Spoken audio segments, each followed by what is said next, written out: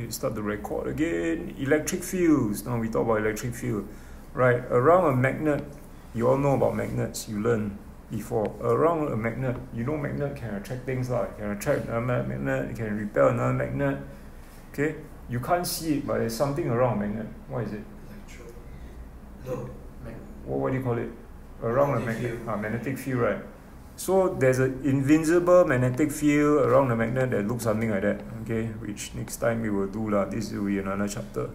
Okay, and if anything is near the or within the magnetic field, you will experience a force, either repulsion or attractive force, right? So we all know that. Okay, and then you also know there's arrows also, right? Okay, I think you learned all this before. Okay, so same thing for electric field.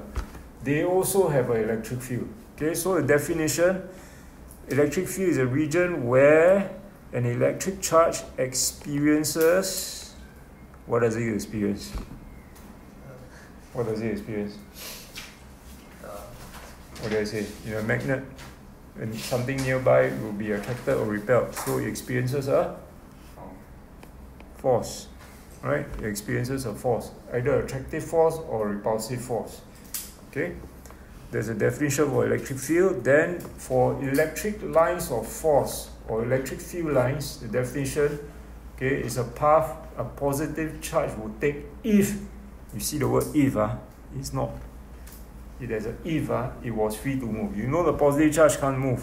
Okay, but here they put that if it was free to move, right? Then that will be the path you will take. Okay, and so the direction of a field is defined as the direction of the force on a small positive charge. Okay, so how do we draw the electric field? Very easy, but people usually sometimes draw wrongly. So some people will draw like that. Okay, they draw the field like that. What do you think this looks like? Sun. Yeah, it looks like a sun. Okay, don't draw anyhow draw. Okay, it doesn't look like a sun. Okay, so how you should draw? Like this. Lines, arrows, don't forget. Okay, you don't have to, up to you how many lines you want to draw, but you must draw equal number of lines. So you're going to draw like right side so many, then the left side also must have so many.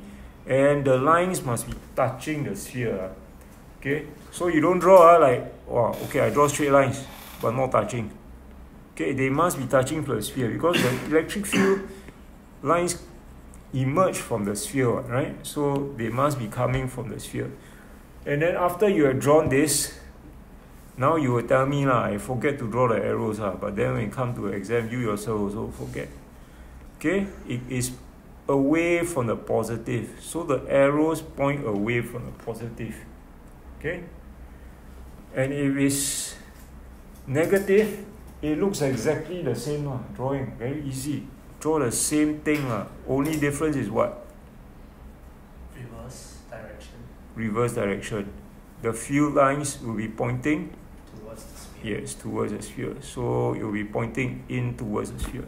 Exactly the same. So it's very easy to draw. I say easy, but you'll be surprised that people will lose marks here. Okay? Either never draw properly or the arrow's wrong or something like that. Okay?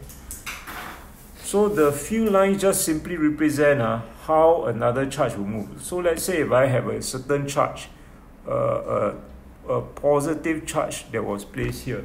Okay, how will it move? It will follow this path along this field line.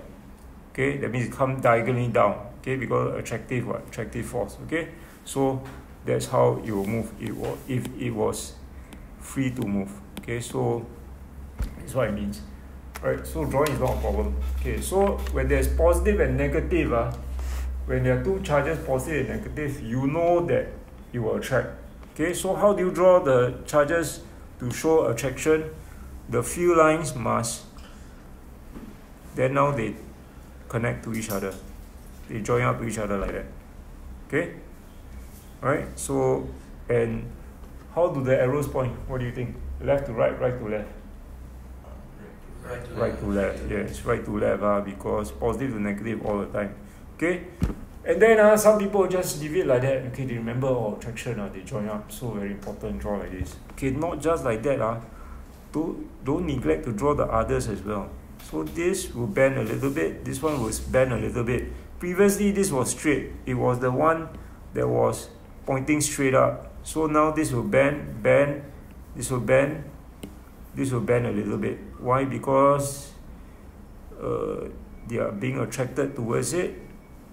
Okay, then over here, okay, it can be straight. Okay, it was too far away already, so not strong enough. Okay. Okay, so they don't connect over here because maybe the field here is very weak already. Okay, so the further you are from the two charges, the field becomes weakened and you don't draw. So there's slightly bend, because there's the influence of the negative charge on the positive charge. Okay, so you can draw something like that. Not difficult lah. Okay, then the next part over here, two negative, all of you know it will repel. So will the field lines touch each other? No. So how to draw? Diverge. Like that. They come and then they start to run parallel to each other, like they are going to repel like that. Okay, something like that. So they look, the lines look like they are running parallel. Okay, not look like, they are running parallel. Okay, so they look like this. Okay, then you can draw some more over here. Okay.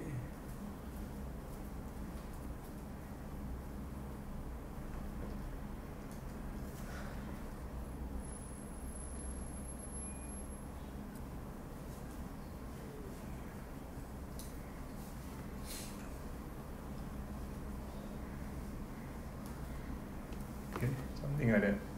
Okay.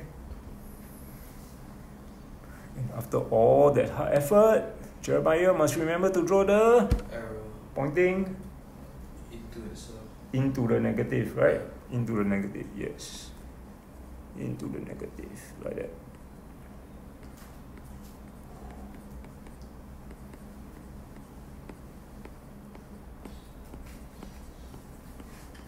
Okay.